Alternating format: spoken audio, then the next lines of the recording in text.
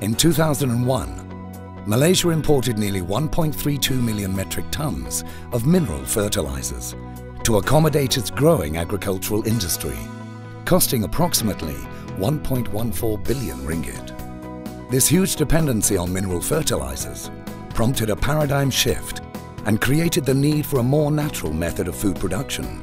As a green alternative, organic biochemical fertilizers were created. But what are biochemical fertilizers and how are they made? To find the answer, we visit All Cosmos Industries, a Malaysian BioNexus status company. Firstly, waste from the cultivation of cocoa, palm oil leaves and coffee are collected. This waste forms the base material for the manufacture of the fertilizer. They are ground into a fine powder to prepare them for the next process. The powder is brought into a huge mixing area where it is mixed with effective microorganisms. These effective microorganisms accelerate the decomposition of the waste into a simpler form of the compound. A process that in nature could take up to 2 years can now be completed in a mere 30 days. At All Cosmos, the production of these effective microorganisms is carried out in a specialized laboratory. They are produced in a bioreactor to naturally multiply the amount of organisms in a very short time. Then, tests are run on the microorganisms created to ensure that they are suitable for mixing with agricultural waste. 8 species of effective microorganisms are contained in the mixture used, and these species help in accelerating the fermentation process.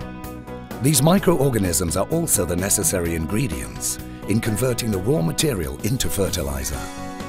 The base material is fermented with the added effective microorganisms and is aerated during fermentation to help in controlling the temperature. The fermented material is now ready for the next stage.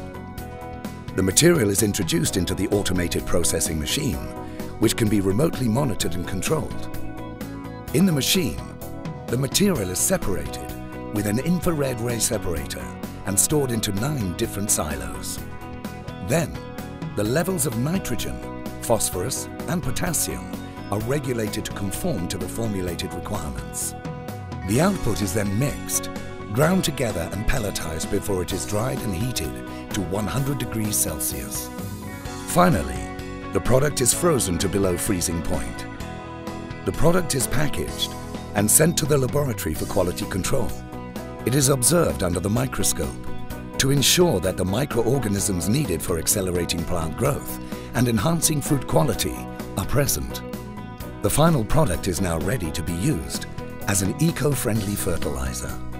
The use of biochemical fertilizers is our biotechnological solution to achieve better agricultural yields and reduce our impact on the environment. This is biotechnology, building the future today.